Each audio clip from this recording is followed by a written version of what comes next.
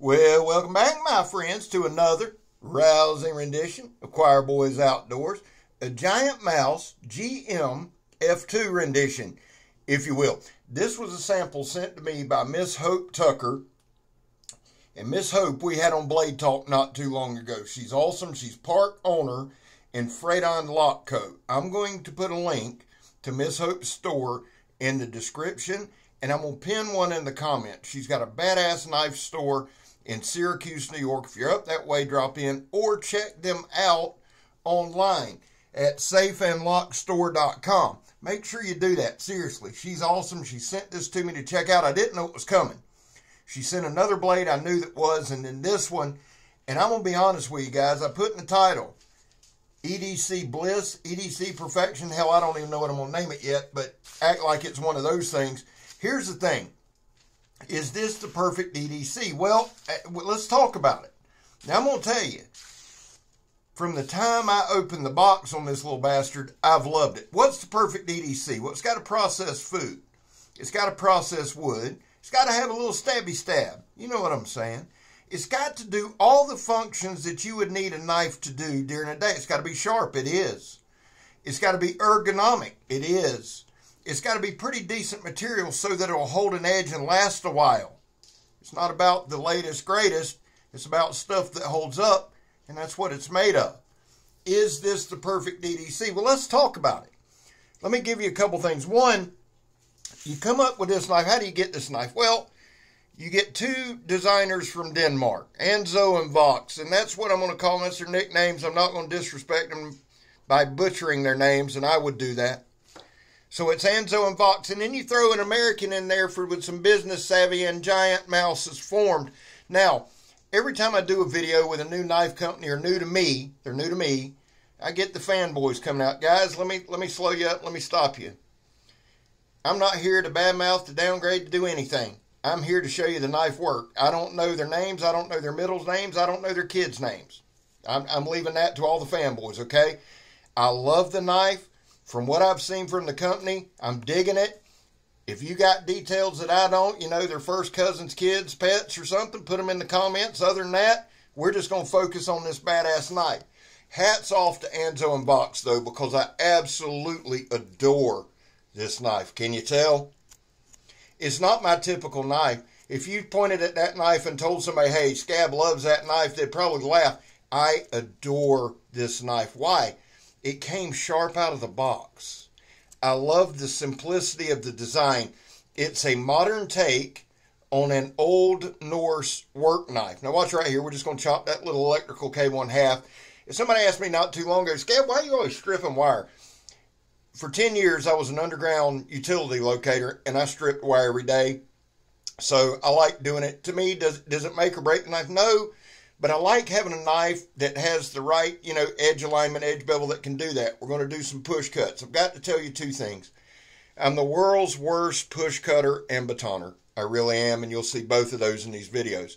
Listen, we're going to discuss why I love this knife so much, but before we do, guys, there was a time in this country where 22 vets a day took their own lives, and the stats are everywhere. We're at a holiday, so it's higher. It just is. That's why here at Choir Boys Outdoors, we focus on the number 0. Vets, we love you. That's all it means. You have a place here, and we want to raise awareness. We're back to blue over here. We sport Leo. Oh, to the chagrin of many, and I hate to brag. I'm sorry. I haven't always, but I do now. Say, Scab, White, well, my son's going to be a cop. I kind of got to. You know what I'm saying? Plus, we're a country of laws. And the beauty of this country is you can agree to disagree with me, and we'll move forward talking about the knife and leave the causes there. Finally, if you are an addict, never quit quitting. So here's the deal. I want to say this right here, right now, up front. I don't give a shit if it's this knife, if it's a knife from Walmart's, if it's a knife made of gold, if it's fantasy, if it's movie, if it's functional, if it's camping, hunting. I don't give a damn what the knife is. I'm going to give it my all. We discussed that knife in that video in hand, and don't worry about any other knives. What am I saying there? I don't focus on other knives when I'm doing a knife.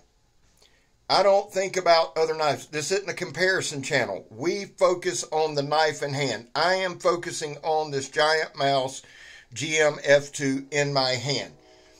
Let's talk about why I think it's the perfect. First and foremost, the overall length is 8.12 inches or 206 millimeters.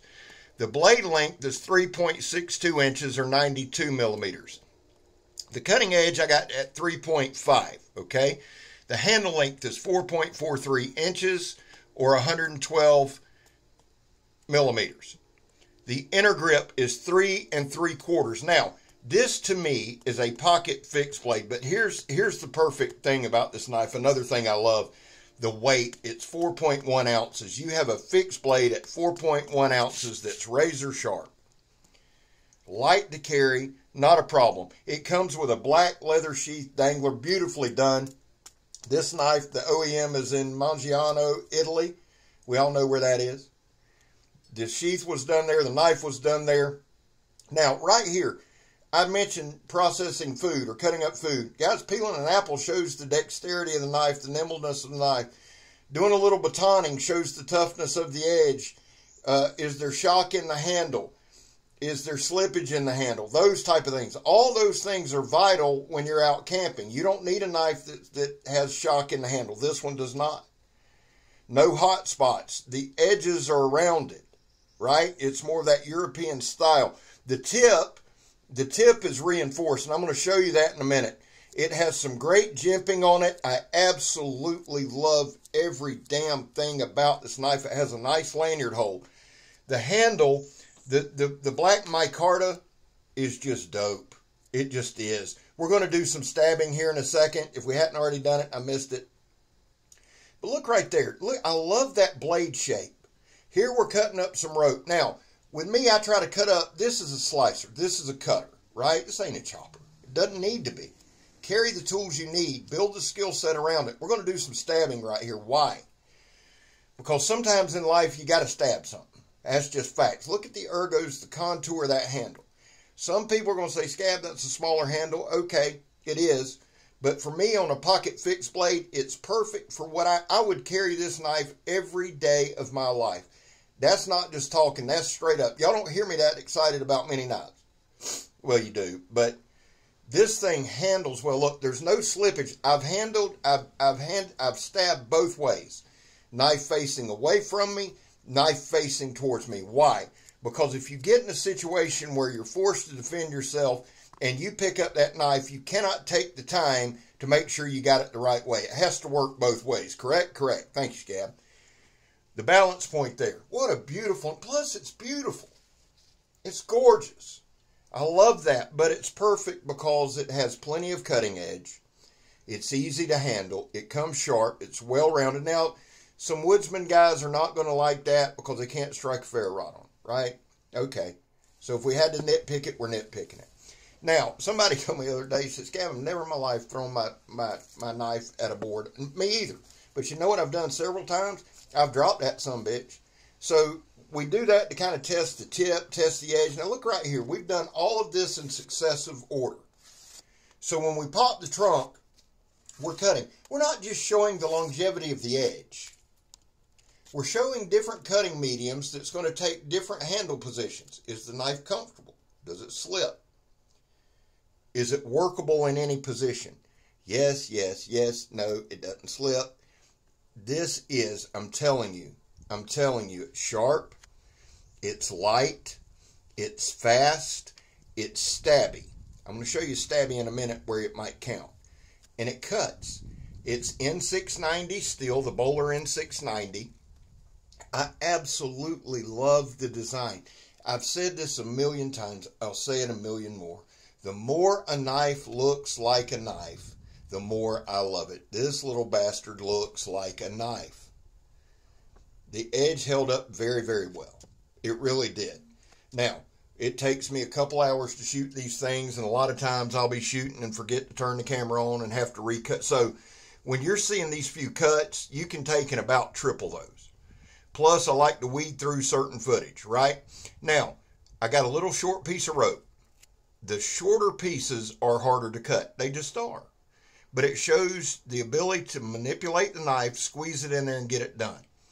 We don't have but about a minute and a half left. Listen, I love this knife. Miss Hope, thank you so much for sending it. This is my first ever First ever giant mouse on the channel. I hope it's not the last. I know they make runs of like 400, and of the 400, 100 are special and are marked so, and then they discontinue that. That's what I read. If that's changed, it's changed. So that makes these damn things incredibly special. This model is insanely special. I love it. It just works. And that, to me, that makes a perfect EDC2, a knife that works, that's not hard to work. You don't have to manipulate it. You don't have to do a lot. The damn thing just works. So Miss Hope, thank you. Y'all go to Fradon Lock and check her out. There will be links in the description and pinned. Shout outs. Big J's Knives. He's marching towards 1,000. Rusty Knife Lover, Brothers of the Knives. He's marching towards 1,000. Let's get those guys to 1,000. Randy's WSL, good dude. Let's get after him. And then, of course, Donnie and Joe Love and all the fellas. Grugsy, everybody. Shout outs all around. Guys, check my community page. I've got a ton of great channels, new channels coming along. Go check them out. Here, watch this. We're just some quick stabs. There we go. 1, 2, some more quick ones there. In and out, in and out. Perfect little stabby, perfect little self-defensey thing. I love it. I'm Scab. You're not. And I'm gone, son.